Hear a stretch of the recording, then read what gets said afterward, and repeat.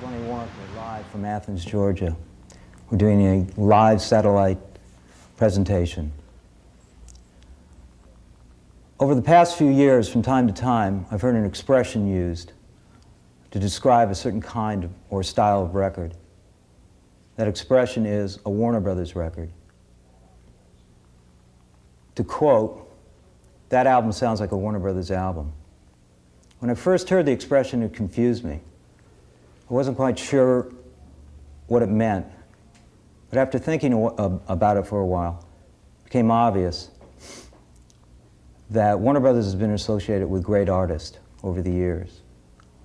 Artists who had vision, artists who were uncompromising, who were unconventional, who didn't care about making records that were mainstream.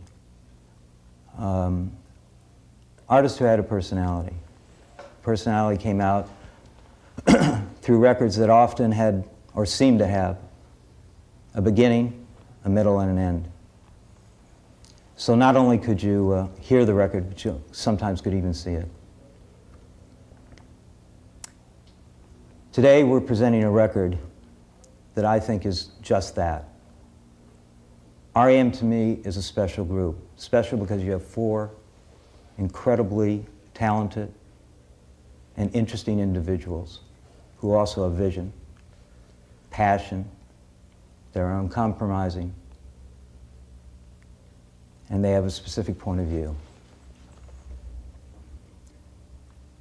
To me, if there's a meaning to Green, which is the name of the album, it may be about starting all over again. Like most great artists who start a new album, in a way you start over again. In the case of this band, it seems as if they broaden their horizons to the extent that the instrumentation is different, the approach seems to be different, the songs may be somewhat more specific. You have a drummer playing mandolin on this record, you have a guitar player playing drums, you have a bass player playing keyboards, and you have a lead singer who's all over the place. It's a wonderful, wonderful, wonderful mix.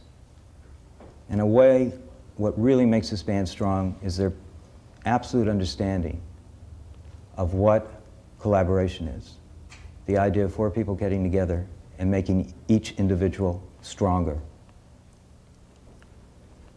Green has a personality like Warner Brothers records have personalities. To me, this is the epitome of a Warner Brothers record. I'd like to introduce the band now. Mike Mills. Thank you, Lenny. Thanks for joining us, everyone. I'd like to introduce my comrades in vinyl for the past few months' hard work. Behind me, the singer, Michael Stipe. This is our drummer, Bill Berry. The man in the resplendent suit is Mr. Guitar Man, Peter Buck. And this record is a culmination of many months' hard work, including the last few months in the studio. And we're very happy with it. We think it's pretty good. We hope you like it. We're going to run the record for you with some tape to look at while you hear it. So here it is. Thanks. Thanks, Lenny. Good job, Lenny.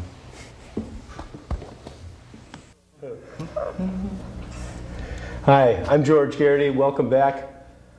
And it says in the script I'm supposed to say a few comments about the record. I find that to be rather inappropriate at this point. I think everybody gets the picture, and certainly I find it to be a real enviable position, as I'm sure everybody out there in TV land out there does too, to be able to work with this band. It's certainly, and it reminded me this morning of when we came down here to sign the band in April. Lenny Waronker had come into my office the day before, and he said, "George, what are you doing tomorrow?" And I thought that's the easiest question he's asked me in years. I said, "Whatever you want me to do."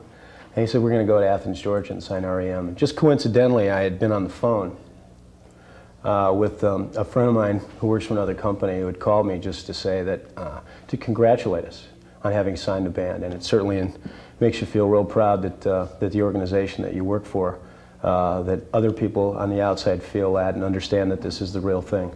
We're certainly proud, and I feel that this record fulfilled, and you know, it's just a terrific record, and you know, we're just real proud to be able to deal with it. And it's kind of funny because I'm talking to a group of people out there who are actually feeling the same way, I think, and you're all out there. And what I'd like to do now is I'd like to introduce the other people in the organization.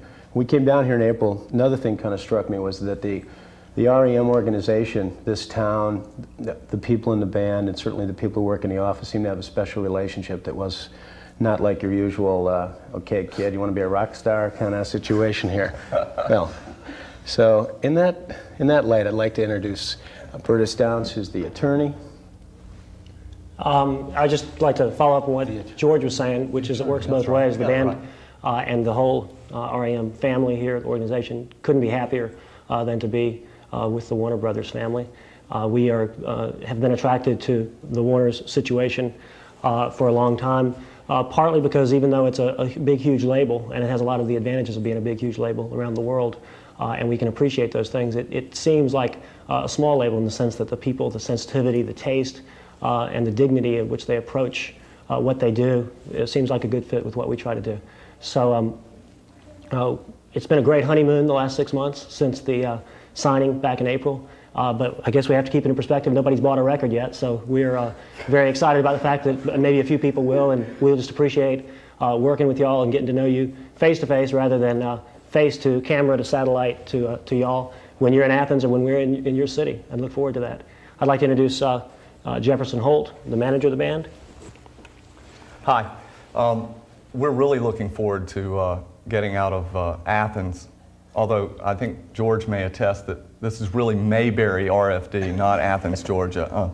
No, we're really looking forward to the next year and getting out on tour and hopefully seeing you in your town. And as Bert said, not over a camera.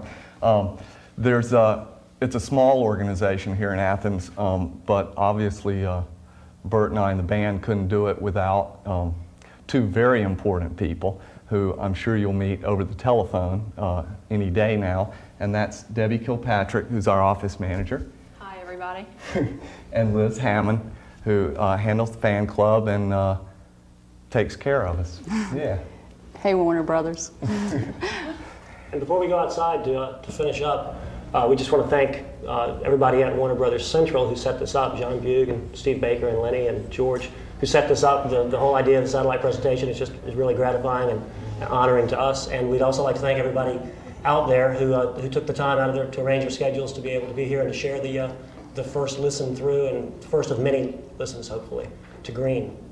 So I think we go outside now. Well, wait a minute, we've got one thing to do.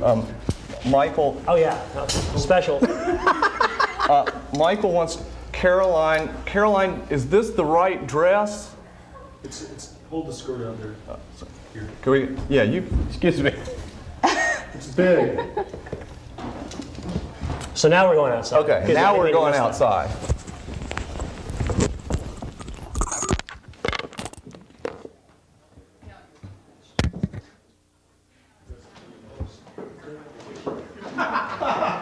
Thanks, Mike.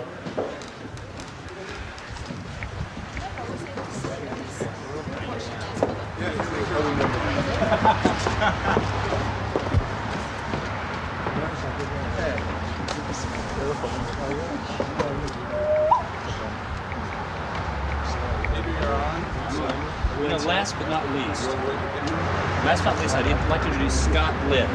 He's journeyed through both time and space to be here. Unfortunately, he's completely incapable of saying anything, so he's just going to wave at the camera. Wave, Scott. Thanks, Peter. Great years. What was that, Scott? Great years. What was that, Scott? Thanks, Jefferson. Beam me up, Scotty. Glad to be here. Thank you all. We all live here in this one house. It's a big, happy family. Bye. Who gets to say cut, Lenny? I think we wave. We all wave. We all wave. Bye-bye. Throw the football. Yeah. I think I'm missing left West Mackenzie. Take me the football. Right. Here, Liddy, you go. Throw it down. So long. Okay.